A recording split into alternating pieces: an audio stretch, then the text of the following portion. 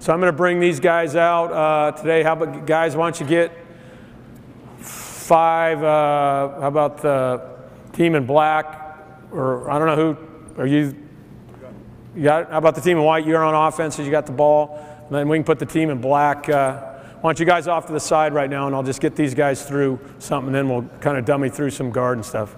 So we just have a couple actions that we do. If we come down and we're not sure whether you're in man or zone, we can stay with our kind of basic man continuity actions that we have, or concepts that we have, to kind of see what you're doing, and then we'll choose how to attack that. So our first thing that we do, that I know a lot of you guys have seen us, is we just call it our bulldog action. So it's 4 across, okay, pop up, everybody pops up, okay, we hit a wing, okay, I'm in a hard UCLA cut, I'm going out to the backside corner, here you go, big boy. Now we're sprinting to set a ball screen right here. Now this is, our terminology is we have what's called an open side ball screen, where there's nobody on this side. Then we'll have what we call an open 1, where we have a fill cut, and then we have what we call an open 2, which is we have not only a fill cut, but we have the strong side corner filled. But in this action, we're coming off this, you're popping out. I don't know if you guys run this, well, hit here. You cut as hard as you can, you're sprinting out to the opposite. No. Now, as soon as you set this screen, you're rolling as hard as you can, and you run to the rim, you throw it ahead, you space right to there, okay?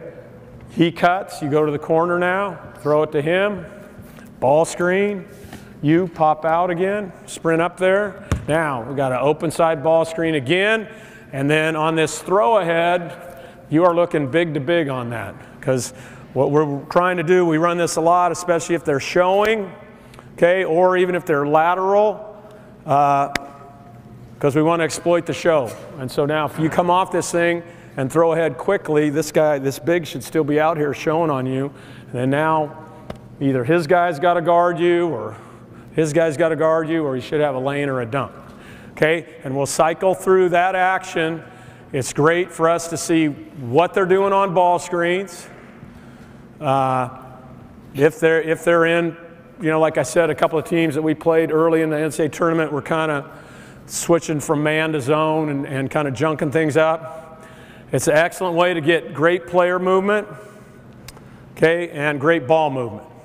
And then there's a couple different quick hitters that we run out of that to direct the ball. So let's see, I know it's early, guys. Let's see if we can just cycle through this really quick and see what it looks like, and let's see if we can turn it.